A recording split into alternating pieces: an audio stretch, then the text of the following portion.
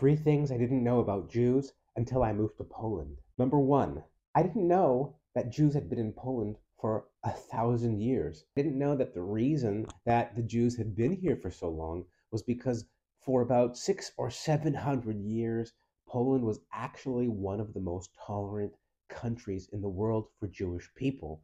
Number two, I used to think that Jews and Poles lived only separately. In fact, that's not true. In the smaller towns, that was more true, but in the larger cities, Jews and Poles spent a lot of time together. Number three, there were a lot of patriotic Jews. It was my assumption that the Jews weren't really happy in Poland, but in fact, that's not true. A lot of Jews were really passionate about being Polish, and they believed that all Jews should be proud Poles. Like this video and follow me if you'd like more content like this.